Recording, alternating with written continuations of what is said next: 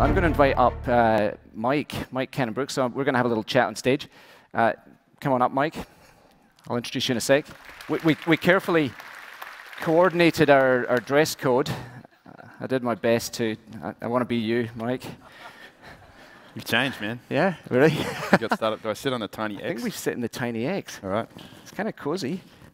So, do you tinker with stuff like that? Like, do you ever get back in the codes and on the keyboard and code some stuff?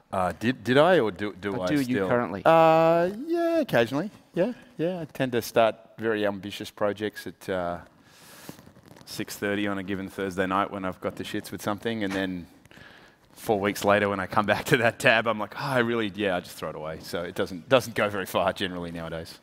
Okay, so like most people know you, Mike Cannon-Brookes, you're the co-founder and co-CEO of Atlassian. You can correct me if I'm wrong with some of these stats, but founded in 2002. You've got over 2,000 staff across the world now, mostly here in Silicon Valley, is that right? Yeah, mostly. Is it half and half? No. It's about 1,000 people here, and between Mountain View and San Francisco, it's probably 500, so yeah, 3/4 between the two. You've got roughly 85 of the Fortune 100 companies as customers. That's pretty good. Over $500 million in total sales, also pretty good. Still growing at 50% a year, I think.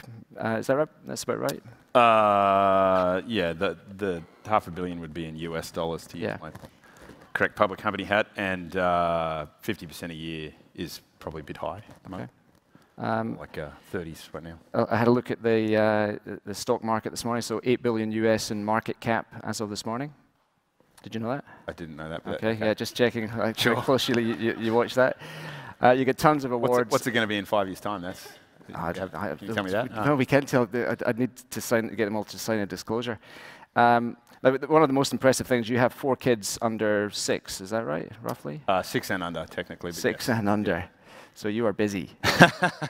So look, thanks for coming along. Put them at the top of the list, really. Yeah, I know. That's probably the biggest achievement. All right, let's start. I mean, there's a bit we were going to get through. We've got about 15 minutes. So, so how does, I mean, Atlassian's done all this incredible stuff, as you have. And I've seen much of you on that journey. You're kind of where everyone wants to be, I think, in this room. But how does the Atlassian of today compare to the Atlassian that you and Scott thought of or conceived when you launched it in 2002? That's a good question. Look, it's nothing like the Atlassian of 2002. Let's face it, that was two numbnuts in a back of an office, back of Nikki's office, actually. So that was nothing like this. I think the first few years, we really set a cultural tone for how we wanted to operate as a company, and that's by and large been maintained, which is really good. From a values perspective, culture has kept changing as it does, but the values have been fairly constant.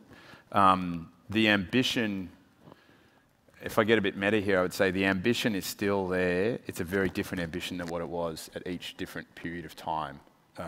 Sort of if you think you have about a 5-year lens realistically, you're bullshitting yourself because it's probably 2 years, but you can sort of stretch that to 5. Every 5 years, our ambition has actually kind of gone up, as I think the best companies do, as you see what you've done and then what you could do, you either kind of settle for what you've done or you keep re-raising the ambition level. So that's probably similar, but obviously the ambitions of what we're trying to do today versus back then radically. But what's remarkable with you guys is like you and Scott appear to have basically grown at the same level as each other. So often in co-CEO relationships, one will outstrip the other, but you guys seem inseparable. Sure. Dumb luck, number 1. Hard work, number 2, and understanding that self-scaling is the hardest part, right? We're pretty hard on ourselves, I think, as much as anybody else is, in terms of we have to scale. If we don't scale, you know, the corks at the top of the bottle or whatever, the whole thing's gonna slow down. So we've had to do that, and that's challenging, right? So, but that point about your ambition changing, I mean, do you actually sit down every few years with Scott and say, look, let's, you know, just you and him almost, let's set the, you know, next level of ambition? Yeah, no, we've done that a fair few times now. You know, 3 or 4 times we have founder offsites. We'll go away for a day or 2 and just hang out, drink some wine, and you know, recalibrate. Famously, probably in 2008-9, we did it. So we're about 7 years in. we had a founder offsite, which was like, look, we're 7 years in. It's probably not going to go tits up at the moment.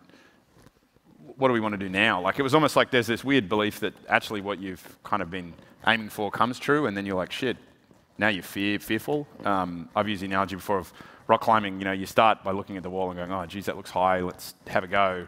It's only when you get like halfway or 3/4 of the way up, you're like, oh, I could make it. And then you look down, you're like, oh, shit. Now the pain of looking down is totally different to what it was on the floor. So that was when we decided that we were both 7 years in. We both took a big break, a few months, sort of around 30. All these things hit simultaneously, got married, and kind of had that big re-sync. And that was a really positive thing, right? I encourage founders to do that. Every so often you need to step out of the office and kind of, are we here to do what we said we were going to do? And if we need to change something, what do we change? And part of that was both of us said, actually, we're more excited about the 10 years ahead than the sort of 7 or 8 years behind. Okay, great, what do we need to go do? And that's when we brought on Excel and sort of made plans to go public and all those sorts of things, because it was at that point we could see the top of the wall, you know, and then that top of the wall is ever elusive. Yeah. So so ambition has changed and evolved over that period, but my observation of you guys is culture probably hasn't. So maybe just a point in culture. I mean, one of the best things about my job, I get to do this quite a lot. So I've interviewed Joss from Tyro, Cliff from Canva, Rod from Xero, etc. I mean, like, and the common theme amongst all of their companies is just this commonality in culture. It's like each culture is different, but it's universally acknowledged within the organization and rigorously enforced. So, I mean, tell us about the Atlassian culture. Look, it's harder to find culture. Scott's pretty known for the sort of culture eats strategy for breakfast quote. He rolls out a lot, and I think it is totally true. The culture has kept changing in the business, right? A 2,000-person company has a different culture than a 200-person company and a 20-person company, and you shouldn't fight that. We have more processes and more advantages and disadvantages of being a big company, and you should know and appreciate both. That doesn't mean the underlying values of the company and the way people interoperate with each other, the way the organization attracts certain types of people and hopefully repels, if you've done the right job, the other type of people. Whether they're inside or outside, they should get repelled, if you know what I mean. I think that's the part that we fought really hard to maintain on the interpersonal level. And then as a business, et cetera, we are a product-driven company, and we have to understand what that means. I think it's very hard to change your DNA as a company. It's very, very, very hard to change your DNA. You find other potential business avenues that fit the DNA you already have, rather than changing it. If you look at great companies, they tend to do that really, really cleverly, as Amazon has. And that's what we need to make sure to maintain. And understanding your own DNA is quite hard. So how much of your day-to-day existence is spent on that cultural piece? I mean, give us a glimpse into the day in the life of Mike. Oh, it varies on different weeks, right? I think one of the most powerful things that Scott and I can do is to be cheerleaders. So we're ever encouraging small groups of people. Scott just went around the world and did a sort of a world tour for a week and a half, and that's brutal. At any time, you're going to, he was in Barcelona, Amsterdam, New York, Austin, San Francisco, Mountain View, do it all that in a week. It's a lot of travel. You get used to that. Yeah, but it's incredibly valuable. But it's not glamorous at all. It's incredibly valuable just to sit down with small groups of people and for them to hear firsthand. And the storytelling aspect of growing a company is incredibly hard. So I think we try to do as much of that as possible and manufacture opportunities to do that. That's probably the biggest thing we do values-wise. Otherwise, the biggest thing we do values-wise, to be honest, is hiring. And really scrutinizing hires and making sure that we're still attracting the right type of people at a macro level. So how many interviews would you do in a week? Probably 2 or 3 on average, I guess, something like that. But by the time they get to me, they're usually, quite well scrutinized. So I shouldn't be, when I say hiring, I shouldn't be getting 50% strike rate at that point and saying culturally they're a misfit, right? So that has to come on the back of those in long term. But I'd certainly agree. Like culture and hiring, probably the most important things you can do in a business. All right, let's talk about startups. I mean, I know you love startups. You're in one. It's a big startup. And you're a pretty active investor now. I think I saw you quoted saying that you've now put sort of 9 figures of your own wealth into your own startups. You're in Blackbird, you're in Probably closing on 10, but don't 10, tell me okay. Yeah, so why do you love startups, and what's your observation of what's going on in this sector here? That's a big question. I mean, they're exciting. There's a lot of, they attract a certain breed of people that I like hanging out with, I guess. People who are like... want to change the world?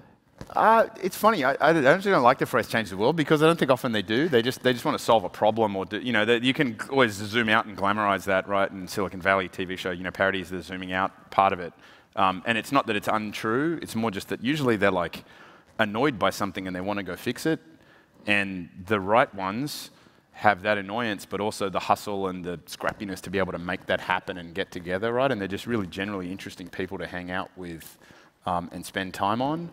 And obviously you want to precipitate some of that change and drive to move in a different direction. Obviously I'm sort of in a luxurious position to be able to pick and choose. You mentioned I don't have an investment committee, which is both a good and a bad thing potentially, right? Like it can be very dangerous not to have an investment committee, but... well, you've also got a day job, Mike. So sure, yeah, sure. Stay focused. That's right. But I have, I can make very quick decisions and follow through on passion projects perhaps better than other people can.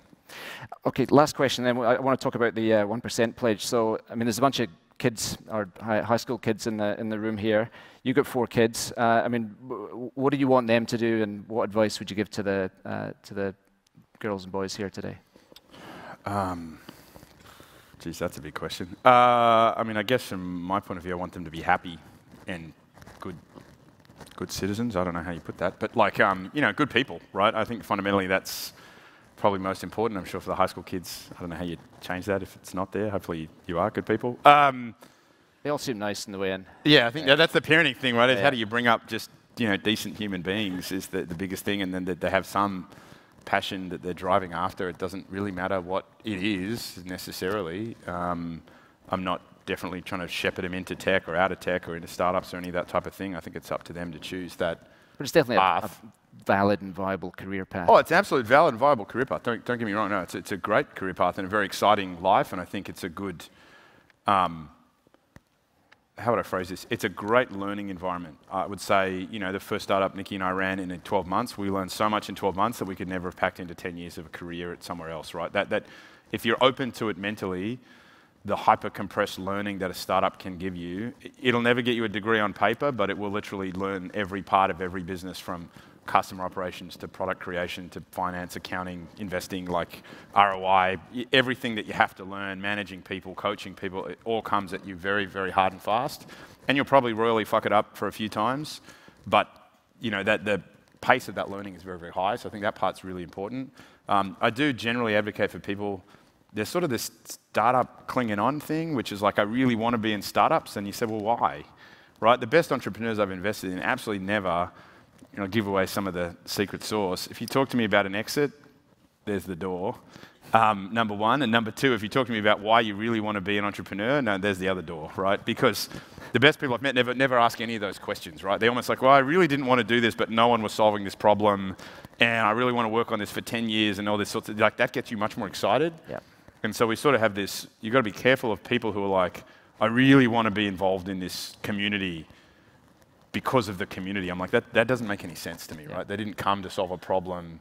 They didn't sort of arrive for the right reasons, and I'm just very wary of, I would encourage people not to do that because it looks exciting, or I really like Facebook or something, and you're like, well, that's just a weird reason. I think Snapchat or whatever. Sorry, whatever's under Snapchat, it's going to be cool soon. I really want to hear about the Pledge 1%. So, I mean, there was a little stand outside, saw people wearing T-shirts signing up. So, what is Pledge 1%, and why is it so important to you and Scott? Sure. Yeah, look, we've had a foundation for a long while. I think, writ large corporate social responsibility or writ small companies' role in society is a really important thing. If you think about various societal institutions sort of slowly fading from churches to neighbourhoods and all these things, if you look at the last 50 or 100 years, I think companies have a really interesting role to play going forward in being some sort of stewards for social responsibility. This is very conflicted. If you look at the ASX rules, for example, which is profit over everything, it gets very complicated very quickly. But we've had a foundation for a long time, right? And in doing that, the foundation's done a lot of amazing things. We've, $10 million plus, and 250,000 kids, and all sorts of things. We focus on education and all sorts of different things, right? But in doing the foundation, we're big scale guys, right? Like we think about scale and how do we, I don't want one of these things, let's make it 10. Hey, if we could get 10, how could we get 100? And that's where the Pledge 1% kind of came from. We borrowed our foundation model off Salesforce, which is that the Atlassian Foundation has 1% of the equity in the company, 1% of employee time, 1% of profits, and 1% of product. You can define that different ways in different companies. And we sort of borrowed some of that ingredients from Salesforce, and then a few years ago, we're talking with them, and Scott and Mark got together and said, hey, look, why don't we just turn that into a thing? Because a lot of other companies come to us and say, how did you start the foundation? What did it mean? And the idea is that pledging 1% of your company at the start doesn't cost you anything. You don't notice it, right? You've got nothing, so 1% of that, yeah, sure, I'll give that away. And trying to productize it into a pledge that other people can take on their startups, and it's just kind of escalated from there. It's been so what year was that you started it? So I think it's been around about 3 years now. Probably a year before that was the Conversations. We've had about 2,000 some startups from small to very, very large. A number of public companies have taken the pledge now, which is really exciting. And we just try to get the message out there that it's a really good way to magnify our foundation's impact, I suppose, to share the lessons that we've had and then give people tools or a product that they can take into their startup, whatever it is. As a single example, I think about 16 people ticked the box on the sign up that they were going to take the pledge as a part of this event, which is awesome. Another 80 or so people said they were interested and they would look into it more. That's fantastic, right? And if you think about the outcomes of thousands and thousands and thousands of startups, small companies that have the growth trajectory that we're all familiar with, a very small amount of that at the start can yield a very big outcome for all sorts of causes. We don't, so you pick your own cause, yeah, exactly. It's literally just a vehicle to explain to people.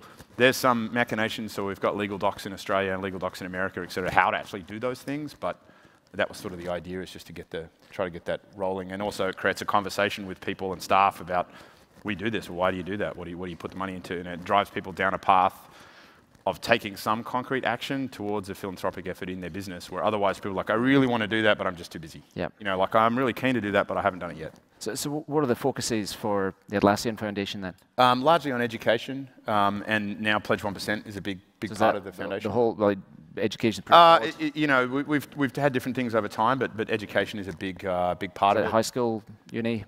Different things in different parts of the world. So we do some things with Aboriginal Indigenous education charities and funds in Australia. We focus a lot on Cambodia. We have a fair series of partners in Cambodia, from Room to Read at the big end to some smaller ones that we're trying to bring up. The foundation is growing very rapidly alongside the company, so it's constantly re-strategizing what it's trying to do. Okay, and I'll check in the time after this, but this could be the last question. So, any advice? These people are sitting out there, they probably haven't done it yet. Just do it? Is that a bit twee? Is that just get on with it? Just do it for the right reasons, right? Like, I think most people genuinely feel like, yeah, I want to do that. It's a very easy thing to do, actually. You don't need to solve. People get into the mental loop of trying to pre-solve. Well, I've got to think where I'm going to put the money, and then how much will there be? There's nothing right now. So just pledge it and then figure that part out. And you'll find it really exciting as a part of that journey. Your employees will be highly motivated to join. People want to work in a place that has some social conscience, I would say, a broader sense. So there's a lot of externalities, but you have to do it for internal reasons first. I don't think you can do it to attract employees or for recruitment or any of these sorts of things. And the earlier you do it, the less it matters, right? Again, giving away 1% of something that is zero, you're never going to notice it. And that's sort of the idea. Just look it up. It's a great website. There's lots of examples. I should say thank you to all. I think a few hundred Australian companies have already taken it. They're all on the website, so it's great. Looks like there have been some questions. Should we take one of them and then call it a day? Which one do you want? The middle one, I think, it's the most interesting. What are you most afraid of? What keeps you up at night? Your kids, I suppose, will keep you up at night. I was going to say 4 kids. I was just saying 2 sick ones at the moment.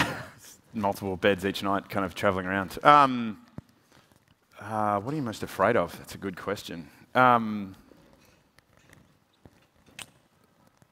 suppose stasis. sort of stopping learning, stopping growing is a weird fear that I have. I think when people,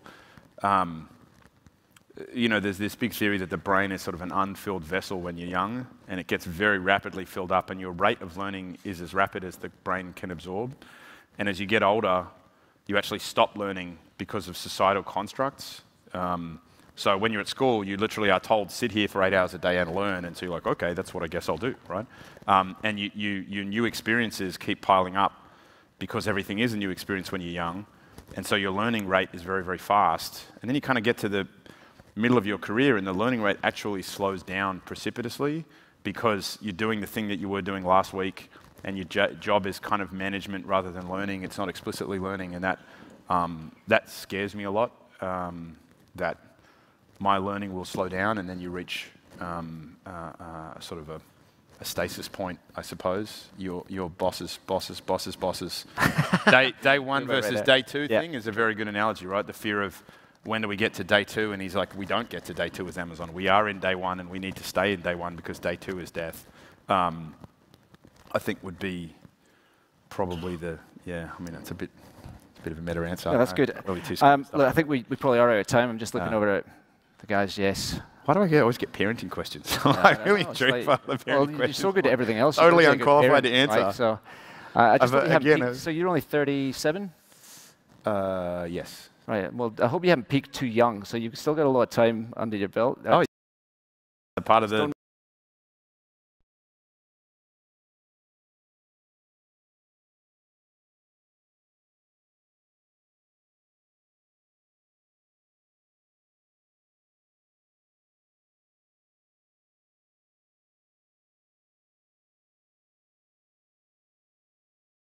If you look at Facebook had 6 million college kids and could have said, hey, we've got a great business with 6 million college kids, right? And they walked away from that local maximum to find a much higher global maximum, and that necessarily means kind of going down to go back up again.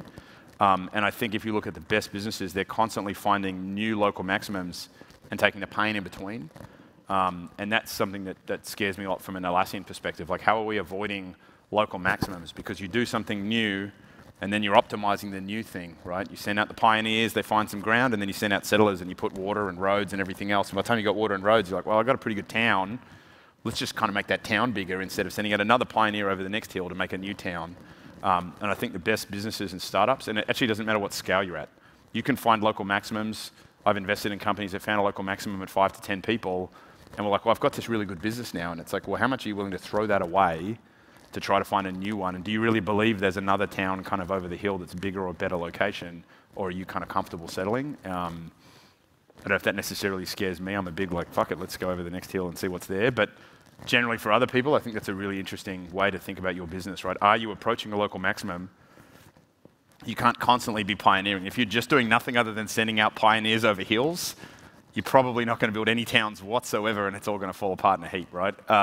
But the balance between those two is really hard, and knowing, I think it takes true founders to really say, guys, I understand what everybody else is saying, but we are at a local maximum, and I have nothing other than sheer belief that we have to move off where we are. That's very, very hard to do, and I would encourage all startups, do it at 10 people, do it again at 100, do it again at 1,000. I think that's a great place to stop. Thank you, Mike. Round of applause for Mike. Thank you. Thank you. Thanks, mate. Good job.